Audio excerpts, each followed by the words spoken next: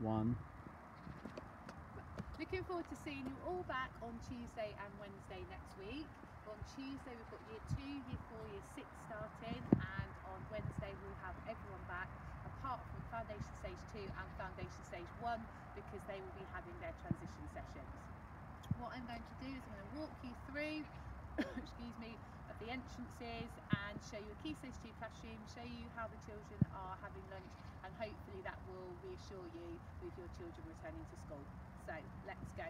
On each morning the children will be coming at their separate times. Year 3 and 4 can walk down this channel here. No cars will be in use. Any disabled drivers have been asked to park in the manor house, and so the car park will not have any moving cars in it. So Year 3 and 4 can use this channel and everyone else this channel. So off we go. You'll notice that on the floor there are yellow arrows. This is because everyone will be coming through the Compton Road entrance and exiting through the Hayworth Road entrance. We've got our safety posters up. Go down. Obviously there'll be a lot of people arriving at the same time, so it's parental responsibility to try and keep 2 metres apart between everybody. And also we ask that all parents are wearing face masks when they drop off their children, unless you have a medical condition, which means you're unable to. So just cut across here. So as Year 3, 4 come down, they will enter and exit through the gates here. There'll be staff on the gates, and on Tuesday and Wednesday children will be directed to their classrooms, because obviously we know they haven't had an opportunity to visit their classrooms because of the lockdown last term. So Year 3 and 4 will be dropped and picked up here. There will not be opportunities to speak to teachers. That's why we've kept the year group emails in place. So if you've got any things that you want to, any worries, concerns that you want to let the teachers know, please use that. And if you've got anything urgent that needs to be told to the teachers, please can you email or ring the office for that.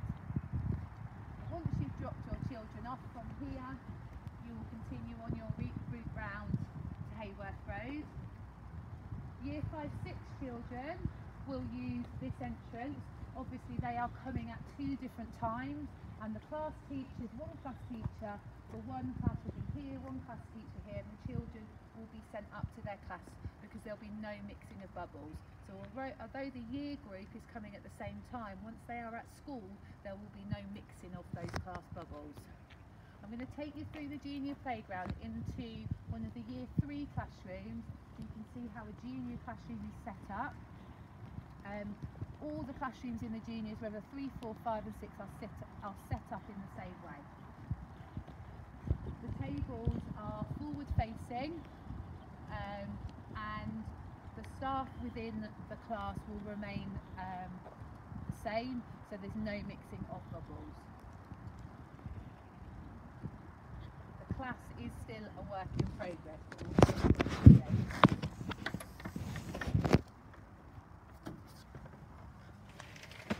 So as you can see, all the tables are forward facing, and there's spaces for staff to be able to come and work with the children. We've also got, for each classroom in the juniors, there are screens, so where teachers are working with children, a screen can be put between, so to protect both pupils and staff. In the early years and Key Stage 1, we've also got movable screens on wheels, because obviously, particularly in the foundation stage, there's not a lot of table work, there's lots of interaction around the classroom. Each year group in the juniors have a set of toilets to use. They're timetabled, so there'll be no mixing of class bubbles. So, for example, this class in Year 3 will have timings when they use the toilet, and next door will. If the children need the toilet in the meantime, a teaching assistant will check that there's no other children in there, and the premises team will be cleaning throughout the day. So, I'm going to take you now down into the junior hall, so you can see how lunch times will be. Key Stage 2 children will eat in their classrooms. The tables will be cleaned before eating, and they will eat at the table where they work. Hot meals will be delivered in bags to them, in kind of takeaway bags at the moment, until we know our numbers, and it may be after that we start using the studio. But at the moment, the safest way to kind of get the food to the children and ensure that there are no bubbles mixing is to have those meals delivered to the classrooms. In Key Stage 1 and early years, it's going to work slightly differently. So we've got hand sanitizer stations when the children enter and exit, so that we know their hands will be clean, and tables will be wiped between class bubbles. So the hall is set up at the moment with almost two sets of tables. The front 2 rows will be one class from a year group, and the back 2 rows are another class from the same year group, and they are all 2 metres. The pacing is 2 metres or more between the 2 classes, so the bubbles won't mix. When the children come in, they'll hand sanitise, they will sit down at their tables, and their hot dinner will be delivered to them by the lunchtime supervisor that is attached to that class. They will not be going up to the hatch to get served, and they also won't be wearing their wristbands, but lunchtime supervisors will have lists of which children are having which meal, because there are only going to be 2 options initially, to ensure that we can get the food out to them safely, and ensure that we can keep up with our cleaning regime. So all tables and chairs will be cleaned thoroughly before the next year group come in, the 2 class bubbles. I can take you back out through reception, and then we'll continue the walk round to Hayworth Road.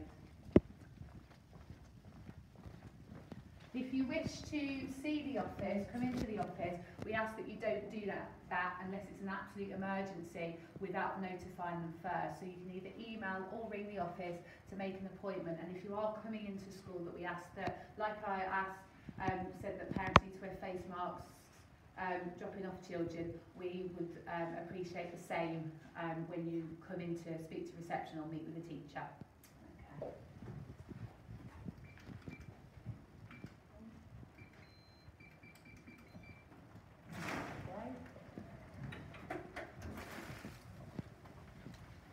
And it's raining for the rest of our video. How pleasant. So when you come down from here, you'll follow the yellow arrows, which unfortunately are being washed away as we speak, but they will be resprayed. And follow round to past the garden area. We've still got some signs up, but we don't. Been a lot more difficult to find somewhere to put them.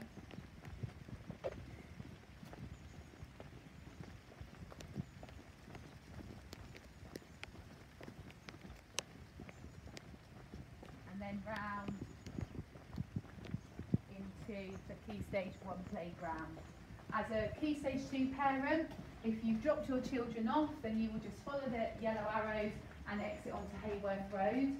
And as I mentioned in my letter, we're asking that Year 5 and 6 pupils, where possible, enter and exit the school site on their own. Key Stage 1 children, when they come round, the teachers will be at the door. On Tuesday and Wednesday, there'll be staff to show them to their classroom.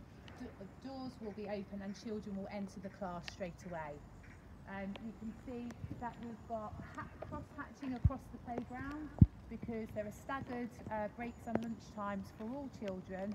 And so when Year 1 have their break, one class will play on one side of the hatching and the other class this side, and then Year 2s will come out. And in the juniors, we've got 4 play zones, so we will have Year 3 and 4 out for break time at the same time, but they will be in their class bubbles, and Year 5 and 6 afterwards. And each class has a set of playtime equipment that will come out at break and lunchtime that will be cleaned after use. So once you've dropped your child off, we ask that you don't stay and chat with other parents. I know that potentially you haven't seen them for a long time, but we need to exit the school site as quickly as possible so that we can manage the flow of parents and children safely.